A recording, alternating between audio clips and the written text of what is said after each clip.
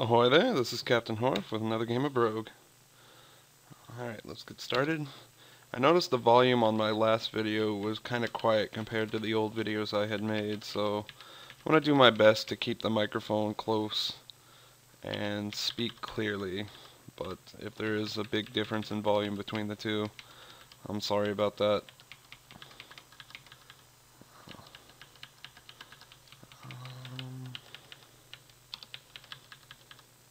Hopefully my new videos will be the new norm now.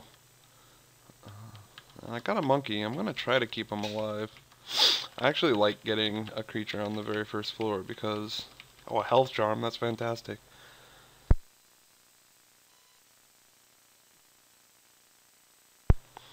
Alright, my allergies are acting up a bit today, so if you hear me mute the mic... Excuse me. Ugh, that's probably me sneezing. Well, that's not going to stop me. The show must go on. And we're just kind of ripping through this first floor. I'm very happy I found both a monkey and a health charm on the first floor. That's not a bad start. Alright, looks like we're done with this floor already. We didn't find a lot of stuff, but we found some really good stuff. So let's go down to the next floor. Apparently,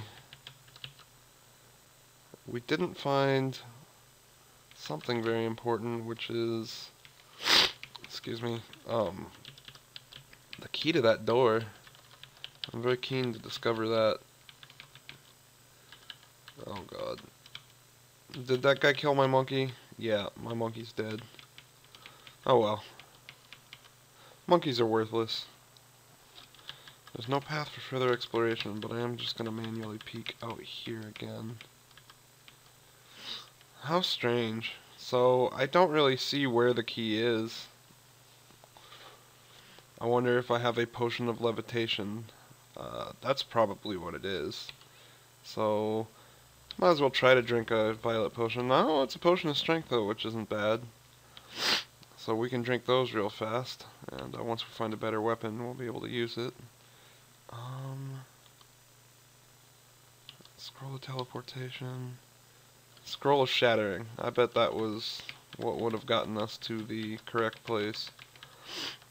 If we had used it in the correct place, which I don't think we did. So, yeah, the other thing I just realized is that there might be a secret door here? I'm kind of wasting food, actually, hunting so desperately for this treasure. So I might want to just get a move on.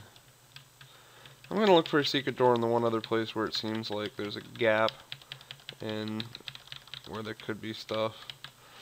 And since I've already committed so hard, I might as well search around here a bit, and search around here a bit, some in here. Alright, I'm giving up, and that's unfortunate because I wasted a lot of time, but that's the way it goes sometimes. Could not find the secret, wasted about half a bar of food.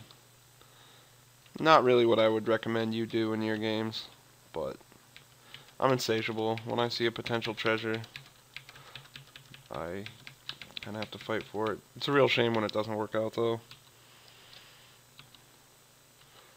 This is a game about resource management, and one of the most important resources in this game is food, because you only get a finite amount. It's not like some of these other roguelikes where you can chop up the things you kill all day and eat them.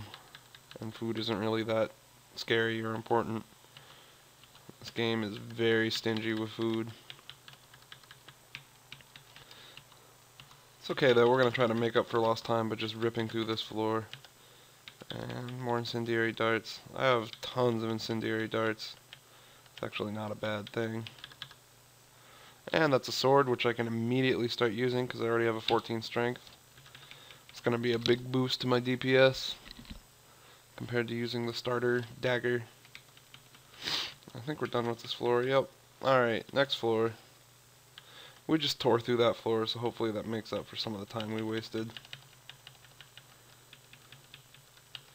And I see a goblin. Just gonna dispatch this thing while I have an opportunity. Alright, we got 2 more potions we don't have identified yet. Oh, a recharging charm. That's awesome. I don't think I've ever seen one of those. Come on.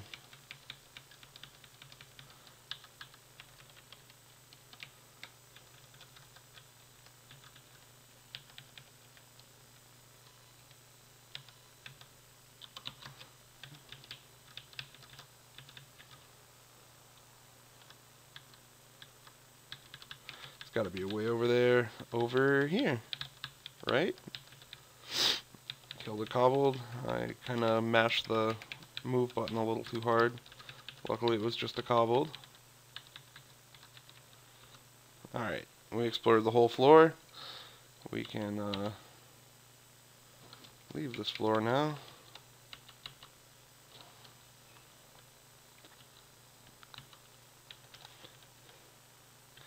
So I think I've done well making up for some of the time I wasted. And what do we have? Oh, an ogre? On level 3? Yes. Now, the thing about ogres, you'd think it'd be fantastic. And, I mean, they are good. But they tend to be more aggressive, I've noticed, than some summons. So they'll just charge into a suicidal situation, and you gotta really keep a tight rein on them, or you will lose them. Alright, grab that. And sometimes they'll just charge off, and you really have to charge off with them if you want to keep them alive. I guess that's a lot of pets though, but ogres in particular just seem to have that trait, whether it's perceived by me or actually part of the game, that these things have their own little personalities. I definitely know some of them use tactics, because it might just be whatever tactics they use when they're enemies though. Like the Darblade Master will definitely blink away when they're in big trouble, which helps make them easier to keep alive. Alright, now I screwed up a little bit, because let's go all the way around to re-explore this part. In fact, yeah, I've tried to become, alright, now I gotta eat.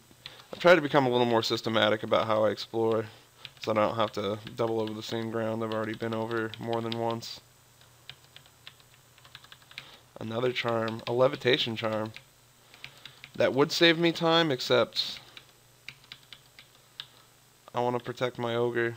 Oh god, don't die to these eels, ogre. It's not worth it. Those eels are some of the most lethal things on the early levels. I really hate those eels. Do you not see me? I don't think he saw me. And now he's gonna die. Yeah, it's a +0 sword. Still good.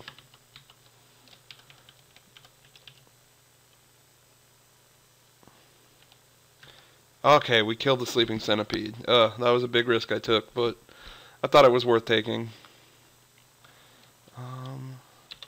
What do we have as far as...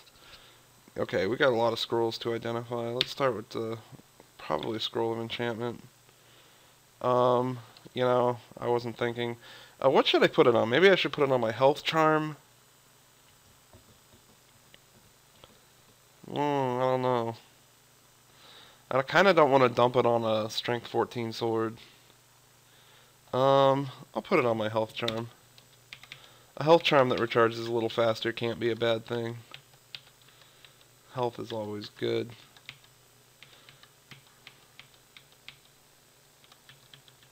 Oh, where are you gonna go now, son? Oh, that secret door. Alright, I'm getting a little tired of following this guy around. An incendiary dart would pretty much take care of him, but... Wow, a regular dart took care of him. What a weakling.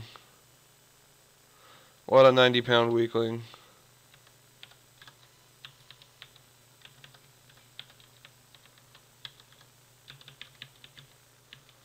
And there's a trap.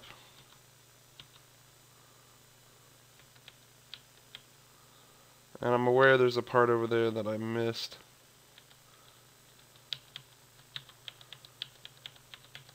I was hoping there would be a way to get there from here, but it's starting to not look that way.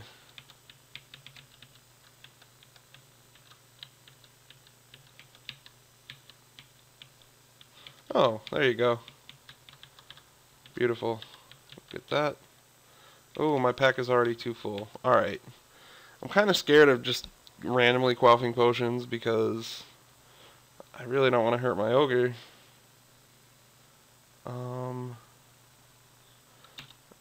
Scroll of Identify. We can handle that. And actually, we can use that to identify some of these potions, I suppose.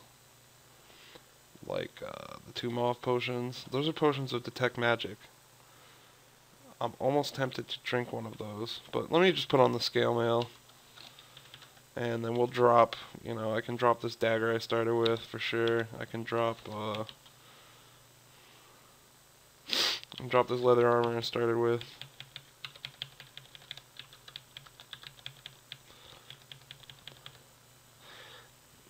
These having a pet makes me just hesitant as hell to use resources. Good ogre. Just dealt with that shit for me. Alright, I'm gonna pop another scroll before he gets down here. Alright, negation. How about this one? Scroll remove curse. Apparently something in here was cursed. I'm tempted to drink a potion to detect magic so I can know which one of these potions are good and which ones are bad. I might do that, actually. Actually, yeah, now that I'm on a fresh level, let's just do it, because that'll show me where the good and bad gear on this level is, too. I'll let the ogre finish the rest of these off, since I am apparently injured. Yeah, you know what? So apparently that's a bad wand. What would a bad wand be? There's a good ring. I'm very eager to see what that is, or at least put it on and start getting the benefits of it. It's a ring of clairvoyance. Honestly, not my favorite ring, but it has saved my ass a few times.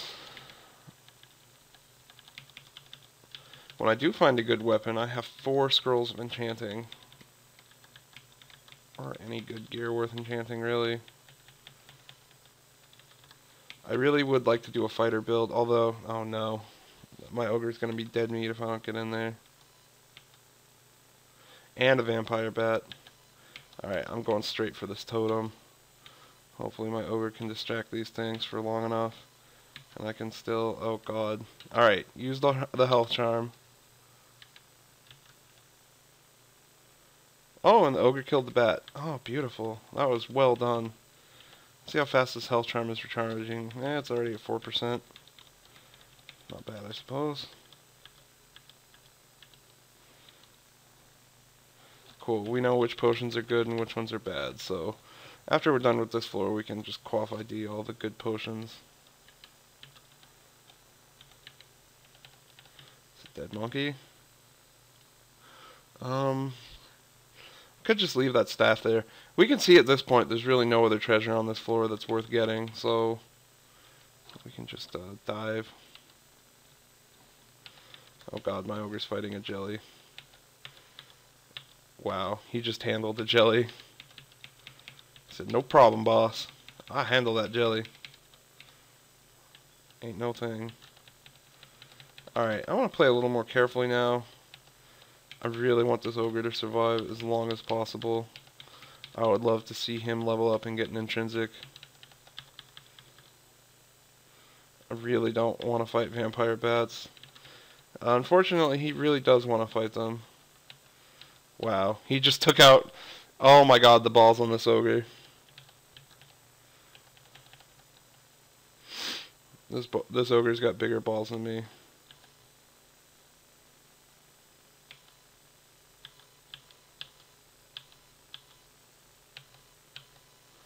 And I'm -2 strength. And I'm almost dead. And my ogre's dead. And I'm fatally poisoned. Oh. Oh. Could have handled that situation a little better. Oh. Alright, well. That's a video anyway. Sorry, death to what was looking to be a promising run. Oh, well, I'm gonna upload it anyway. Hope you enjoyed watching. Thanks again, and see you next time.